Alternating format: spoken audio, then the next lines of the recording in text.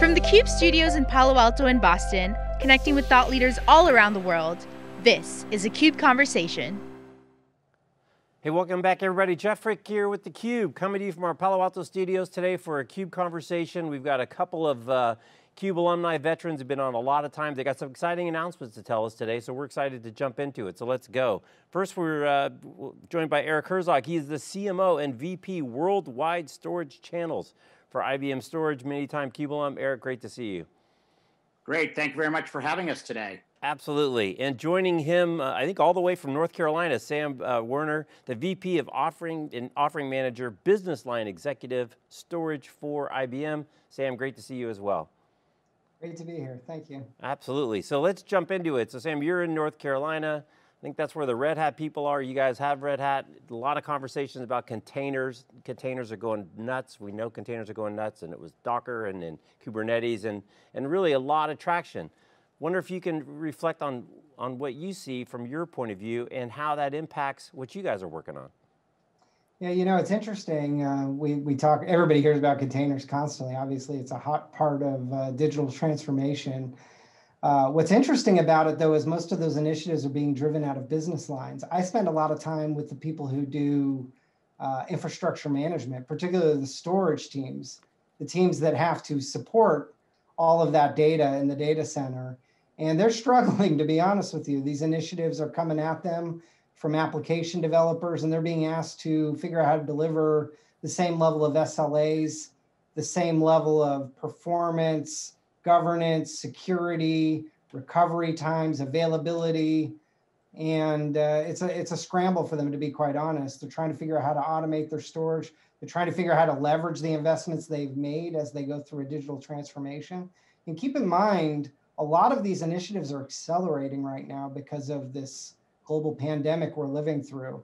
I don't know that the strategy's necessarily changed, but there's been an acceleration. So all of a sudden, these storage people kind of trying to get up to speed are being thrown right into the mix. So we're working directly with them. You'll see in some of our announcements, we're helping them get on that journey and provide the infrastructure their teams need. And a lot of this is driven by multi-cloud and hybrid cloud, which we're seeing, a really aggressive move to. Before it was kind of this rush to public cloud, and then everybody figured out, well, maybe public cloud isn't necessarily right for everything, and it's kind of this horses for courses, if you will, with multi-cloud and hybrid cloud. Another kind of complexity thrown into the storage mix that you guys have to deal with. Yeah, and that's another big challenge. Now, in the early days of cloud, people were lifting and shifting applications, trying to get lower CapEx. And they were also starting to deploy DevOps in the public cloud in order to improve agility. And what they found is there were a lot of challenges with that. Where they thought lifting and shifting an application would lower their capital costs, the TCO actually went up significantly. Where they started building new applications in the cloud, they found they were becoming trapped there and they couldn't get the connectivity they needed back into their core applications.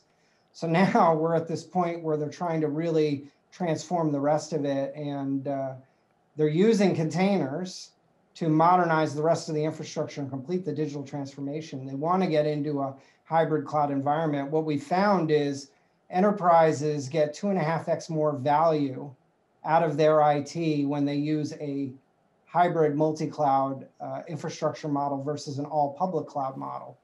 So what they're trying to figure out is how to piece those different components together. So you need a software-driven storage infrastructure that gives you the flexibility to deploy in a common way and automate in a common way, both in a public cloud, but on premises, and give you that flexibility.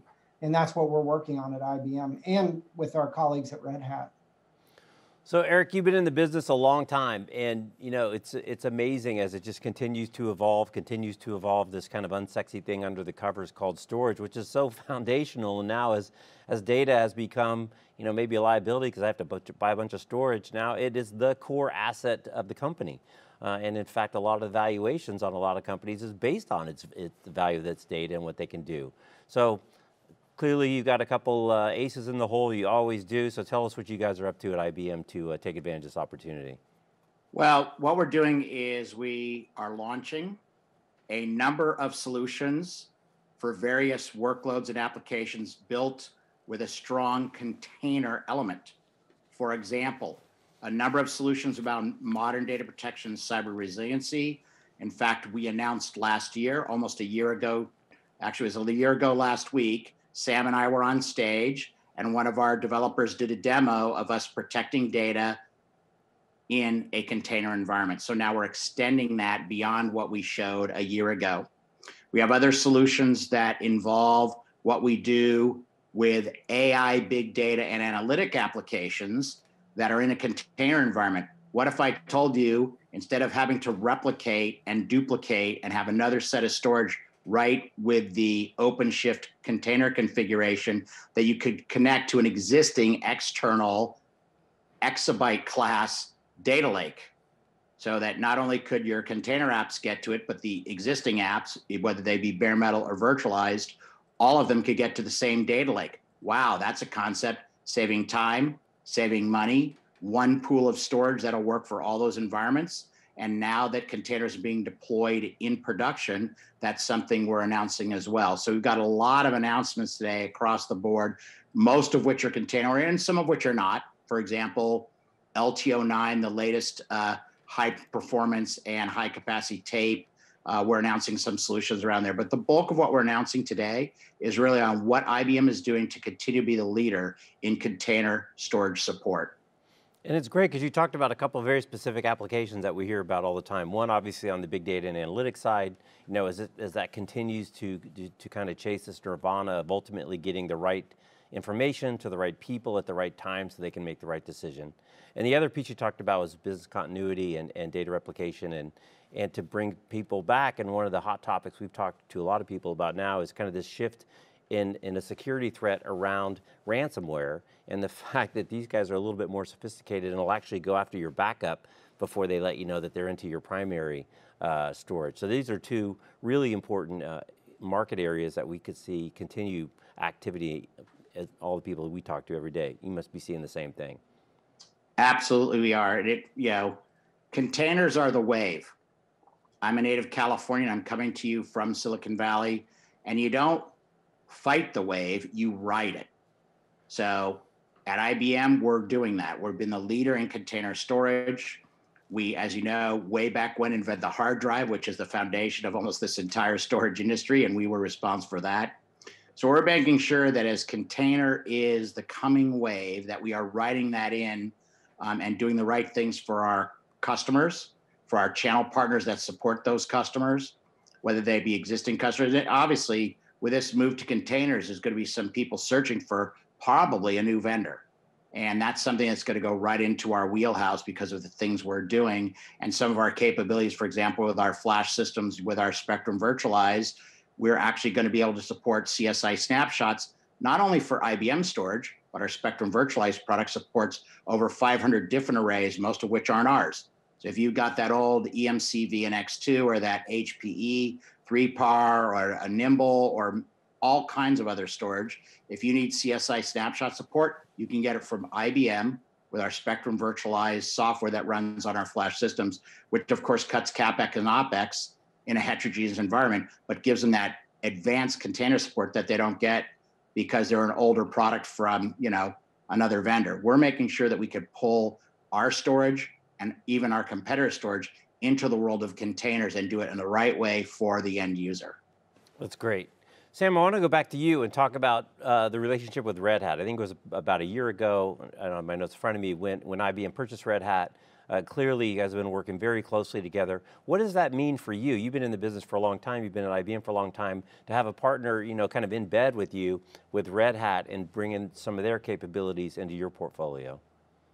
It's been an incredible experience, and I always say my friends at Red Hat, because we spend so much time together, we're looking at now leveraging a community that's really on the front edge of this movement to containers. They bring that along with their experience around storage and containers, along with the years and years of enterprise class storage delivery that we have in the IBM storage portfolio. And we're bringing those pieces together. And this is a case of truly 1 + 1 = 3.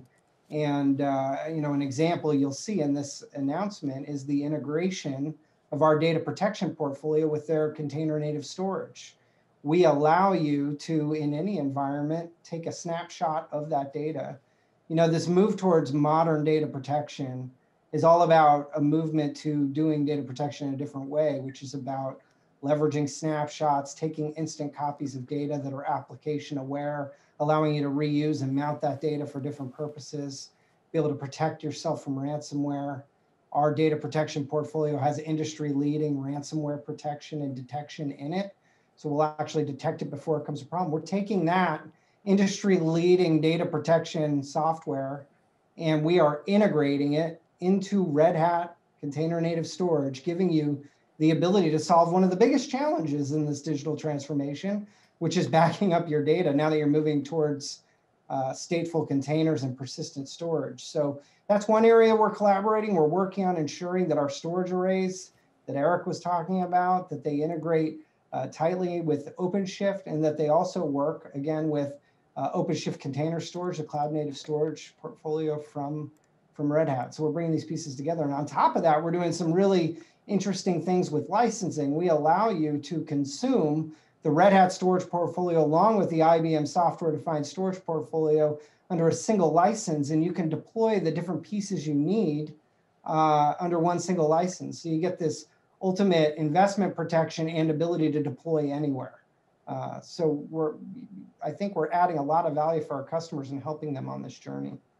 Yeah, Eric, I wonder if you could share your perspective on multi-cloud management. I know that's a big piece of what you guys are behind, and it's a big piece of kind of the real world as we've kind of gotten through the hype and now we're into production, and it is a multi-cloud world, and you got to manage this stuff. It's all over the place.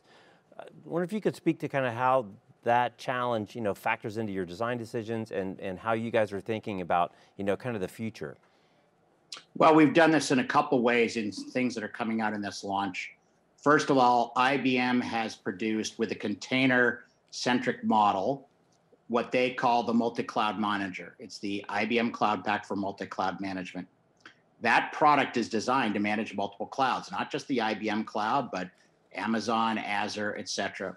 What we've done is taken our Spectrum Protect Plus and we've integrated it into the multi-cloud manager. So what that means, to save time, to save money, and make it easier to use, when the customer is in the multi-cloud manager, they can actually select Spectrum Protect Plus, launch it, and then start to protect data. So that's one thing we've done in this launch.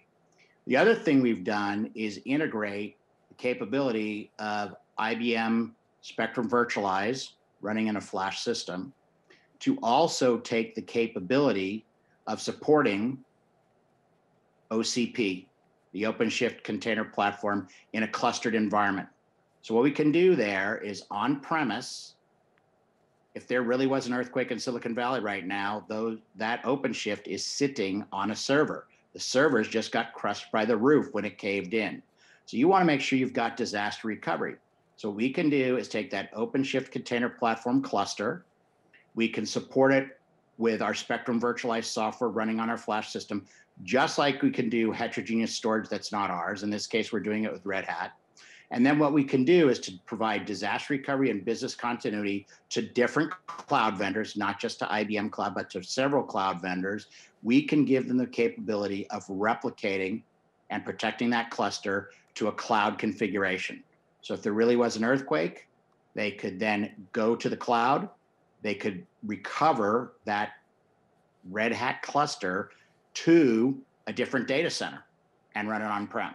So we're not only doing the integration with a multi-cloud manager, which is multi-cloud centric, allowing ease of use with our Spectrum Protect Plus, but in the case of a really tough situation, a fire in a data center, earthquake, hurricane, whatever, the Red Hat OpenShift cluster can be replicated out to a cloud with our Spectrum virtualized software. So in both cases, multi-cloud examples, because in the first one, of course, the multi-cloud manager is designed and does support multiple clouds. In the second example, we support multiple clouds with our Spectrum virtualized for public cloud software. So you can take that OpenShift cluster, replicate it, and not just do it with one cloud vendor, what was several. So showing that multi-cloud management is important, and then leverage that in this launch with a very strong element of container centricity. Right. I just want to add, and I'm glad you brought that up, Eric, this whole multi-cloud capability with the Spectrum Virtualized family, I could say the same for our Spectrum Scale family, which is our storage infrastructure for AI and big data. We actually, in this announcement, have containerized the client, making it very simple to deploy in a Kubernetes cluster. But one of the really special things about Spectrum Scale is its active file management. This allows you to build out a file system not only on premises for your on-prem Kubernetes cluster, but you can actually extend that to a public cloud, and it automatically will extend the file system. If you were to go into a public cloud marketplace, which it's available in more than one, you could go in there, click deploy, for example, in AWS Marketplace, click deploy, it'll deploy your Spectrum Scale cluster. You've now extended your file system from on-prem into the cloud. If you need to access any of that data, you can access it and it'll automatically cache it in locally. And we'll manage all of the file access for you. You know, it's an interesting kind of paradox between, you know, kind of the complexity of what's going on in the back end, but really trying to deliver simplicity on the front end. Again, this ultimate goal of getting the right data to the right person at the right time. You just had a blog post, Eric, recently that you talked about every piece of data isn't equal. And I think it's really highlighted in this conversation we just had about recovery and how you prioritize and how you think about your data, because the relative value of any particular piece might be highly variable, which should drive the way that you treat it in your system. So I wonder if you can speak a little bit to helping people think about data in the right way, as they both have all their operational data, which they've always had, but now they've got all this unstructured data that's coming in like crazy, and all data isn't created equal, as you said. And if there is an earthquake or there is a ransomware attack, you need to be smart about what you have available to bring back quickly, and maybe what's not quite so important. Well, I think the key thing, let me go to a modern data protection term. These are two very technical terms. One is the recovery time. How long does it take you to get that data back? And the second one is the recovery point. At what point in time are you recovering the data from? And the reason those are critical is when you look at your data sets, whether you replicate, you snap, you do a backup, the key thing you've got to figure out is, what is my recovery time? How long is it going to take me? What's my recovery point? Obviously, in certain industries, you want to recover as rapidly as possible, and you also want to have the absolute most recent data. So then once you know what it takes you to do that, okay, from an RPO and an RTO perspective, recovery point objective, recovery time objective, once you know that, then you need to look at your data sets and look at what does it take to run the company if there really was a fire and your data center was destroyed. So you take a look at those data sets, you see what are the ones that I need to recover first to keep the company up and rolling. So let's take an example. The sales database or the support database. I would say those are pretty critical to almost any company, whether you be a high-tech company, whether you be a furniture company, whether you be a delivery company. However, there also is probably a database of assets. For example, IBM is a big company. We have buildings all over. Well, guess what? We don't lease a chair or a table or a whiteboard. We buy them. Those are physical assets that the company has to pay, do write-downs on and all this other stuff. They need to track it. If we close a building, we need to move the desk to another building, right? Even if we're leasing a building, the furniture is ours, right? So does an asset database need to be recovered instantaneously? Probably not. So we should focus on another thing. So let's say I'm a bank. Banks are both online and brick and mortar. I happen to be a Wells Fargo person. So guess what? There's Wells Fargo banks, 2 of them in the city I'm in. Okay, so the assets of the money, in this case now, don't think the brick and mortar of the building of Wells Fargo or their desks in there, but now you're talking financial assets or their high velocity trading apps. Those things need to be recovered almost instantaneously. And that's what you need to do when you're looking at data sets, is figure out what's critical to the business to keep it up and rolling, what's the next most critical, and you do it in basically the way you would tier anything. What's the most important thing? What's the next most important thing? It doesn't matter how you approach your job, how you used to approach school, what are the classes I have to get an A in, what classes can I not get an A in, depending on what your major was, all that sort of stuff. You're setting priorities, right? And the data set, since data is the most critical asset of any company, whether it's a global Fortune 500 or whether it's Herzog cigar store, all of those assets, that data is the most valuable. So you've got to make sure you recover what you need as rapidly as you need it, but you can't recover all of it. There's just no way to do that. So that's why you really rank the importance of the data. You do the same with malware and ransomware. If you have a malware or ransomware attack, certain data you need to recover as soon as you can. So if there, for example, in fact, there was one, Jeff, you're in Silicon Valley as well. You probably read about the University of California, San Francisco, end up having to pay over $1 million of ransom because some of the data related to COVID research, University of California, San Francisco, it was the healthcare center for the University of California in Northern California. They're working on COVID, and guess what? The stuff was held for ransom. They had no choice but to pay them, and they really did pay. This is around end of June of this year. So, okay, you don't really want to do that. Right. So you need to look at everything from malware and ransomware, the importance of the data, and that's how you figure this stuff out, whether it be in a container environment, a traditional environment, or virtualized environment. And that's why data protection is so important. And with this launch, not only are we doing the data protection we've been doing for years, but now taking it to the heart of the new wave, which is the wave of containers. Yeah, let me add just quickly on that, Eric. So think about those different cases you talked about. You're probably going to want, for your mission critical, you're going to want snapshots of that data that can be recovered near instantaneously. And then for some of your data, you might decide you want to store it out in the cloud. And with Spectrum Protect, we just announced our ability to now store data out in Google Cloud. In addition to, we already supported AWS, Azure, IBM Cloud, and various on-prem object stores. So we already provided that capability. And then we're in this announcement talking about LTO9. You got to also be smart about which data do you need to keep according to regulation for long periods of time, or is it just important to archive? You're not going to beat the economics nor the safety of storing data out on tape. But like Eric said, if all of your data is out on tape and you have an event, you're not going to be able to restore quickly enough, at least the mission critical things. And so those are the things you need to be in snapshot. And that's one of the main things we're announcing here for Kubernetes environments is the ability to quickly snapshot application aware backups of your mission critical data in your Kubernetes environment so it can very quickly be recovered.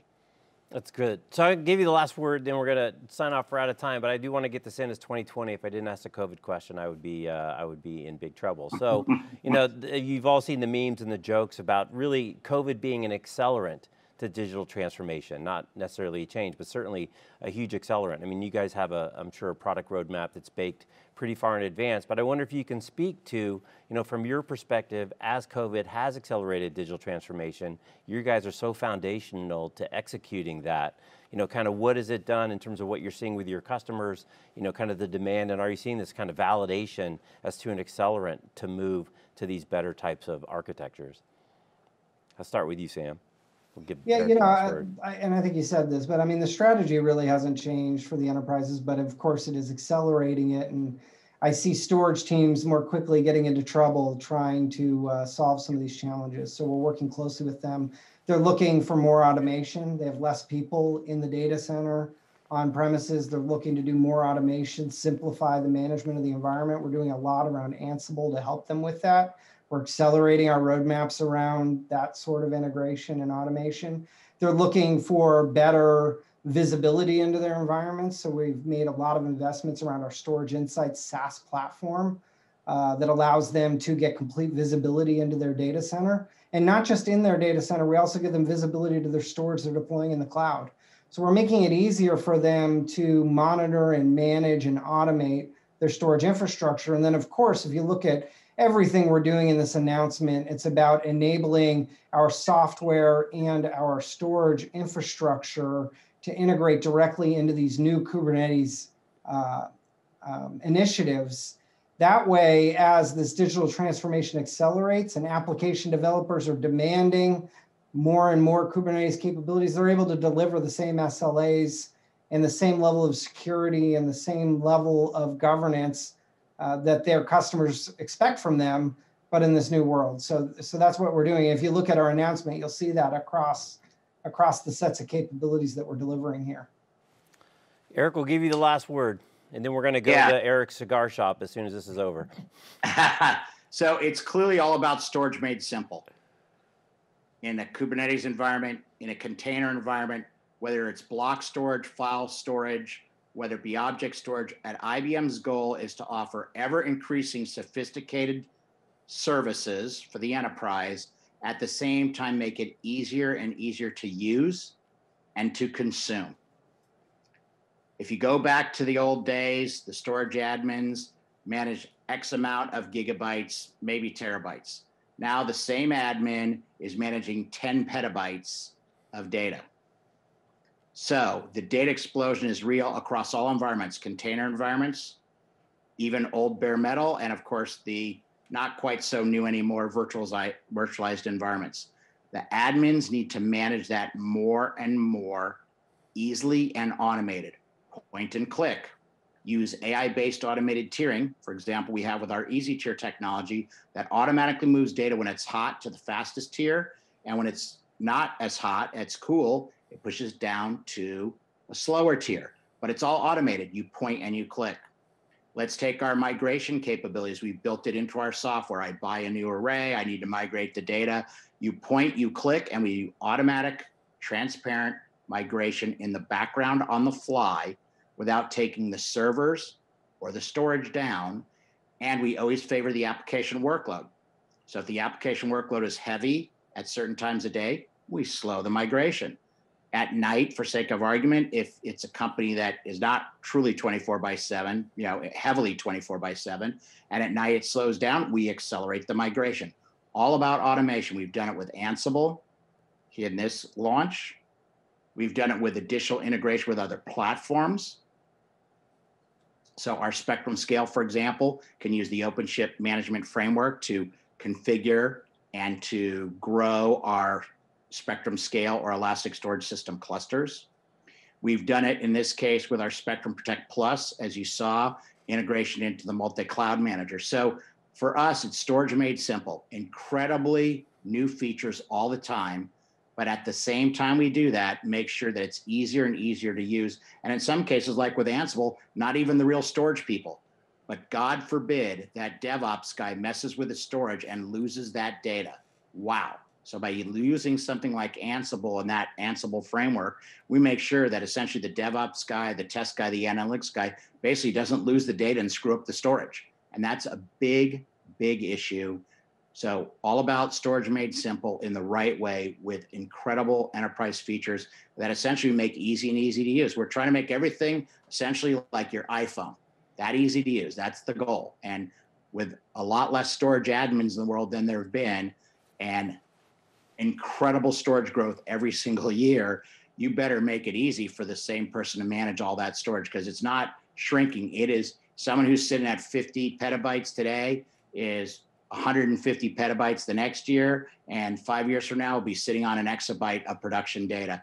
And they're not going to hire tons of admins. It's going to be the same 2 or 4 people that were doing the work. Now they got to manage an exabyte, which is why this storage made simple is such a strong effort for us, with integration with the with the Kubernetes frameworks, what we've done with OpenShift. Heck, even what we used to do in the old days with vCenter Ops from VMware, VASA, VAAI, all those old VMware tools, we made sure tight integration, easy to use, easy to manage, but sophisticated features to go with that. Simplicity is really about how you manage storage. It's not about making your storage dumb. People want smarter and smarter storage. So you make it smarter, but you make it just easy to use at the same time. Right. Well, great summary, and I don't think I could do a better job, so I think we'll just leave it right there. So congratulations to both of you and the teams for these announcements. I'm sure a whole lot of hard work and sweat went in over the last little while, and continued success, and thanks for the check-in. Always great to see you. Thank you. We love being on theCUBE, as always. All right, thanks again. All right, he's Eric, he was Sam, I'm Jeff, you're watching theCUBE. We'll see you next time. Thanks for watching.